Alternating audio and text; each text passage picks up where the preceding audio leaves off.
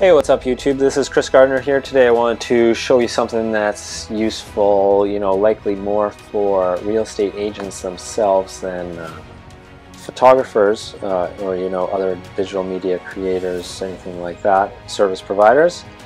But you might encounter properties which are difficult to create or calculate the accurate square footage, and I know that that can be an issue or a challenge sometimes, and I just want to give you a brief rundown of how you can actually start to get pretty reliable measurements for yourself. And it's using this program called Sweet Home 3D, which is in fact free for Windows, Mac, and Linux computers, so it's a great option for pretty well everyone.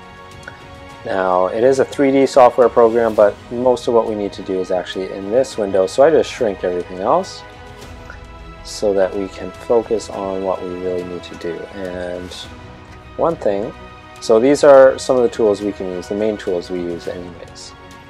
I get this arrow one, zoom out really far. On Windows right now I'm holding Control and scrolling on the wheel, so I get out, you see I'm at 168 feet. You can switch this to work in meters or feet, whichever you prefer. Now I just drag out a line that's much bigger than the property I will be working on, so you can see this is 220 by 100, so that's an entire lot, and that's a pretty big lot. Now we're going to go to this one, because create rooms, when we do this, it gives us a square footage measurement that is very accurate, and it can be very complex too, which is why it's really great. So let's say we are working with a square house that you have only 2 dimensions for, which would make it a square or a rectangle. So let's say you got 45 by 20 foot 2. And these will snap into place when they're actually at a right angle. And then there we go. It's saying that a place of that size would be 901 square feet.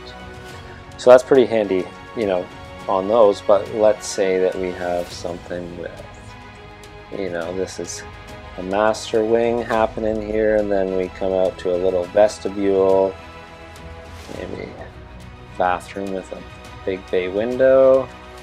Imagine that, and then a breezeway over to the living area, and it actually then extends further this way towards the water or something. So that's that's a little bit more than your average floor plan, right? But as you can see, updates dynamically as you go, so this would keep counting as I was going if you're watching it. It's got a little wonky because I didn't, I just made it up as I went. But if you were taking all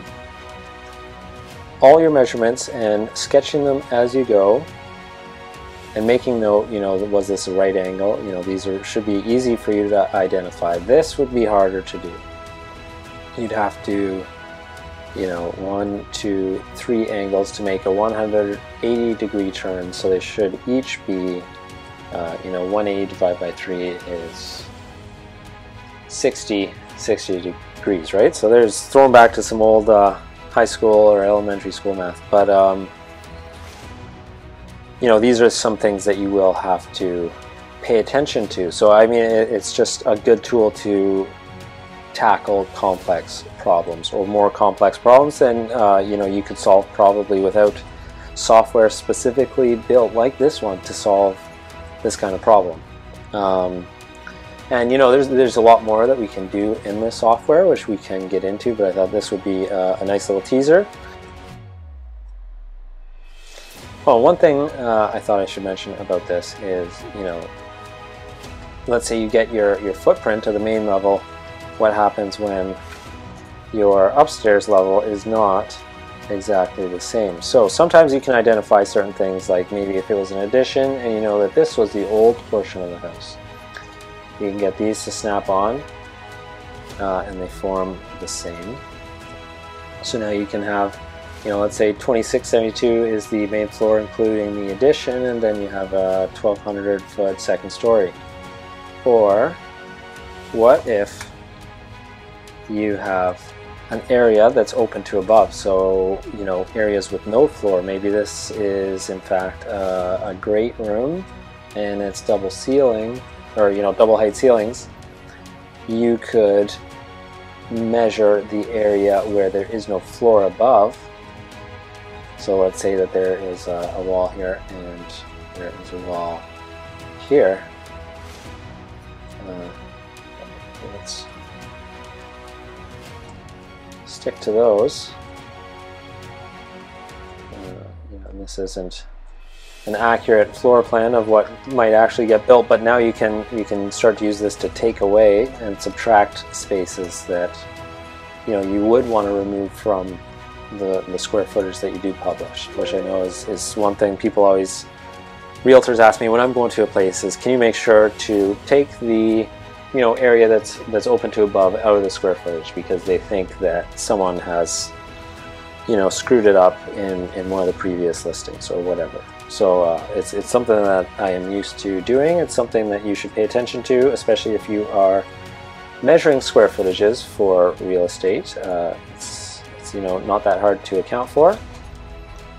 So if you want to see more about you know, all the things that I'm going to start talking about to do with real estate marketing and getting new clients, and you know, marketing just your own business, your own photography, videography, design overall, then drop a like, subscribe, and yeah, again, thanks for watching. See you next one.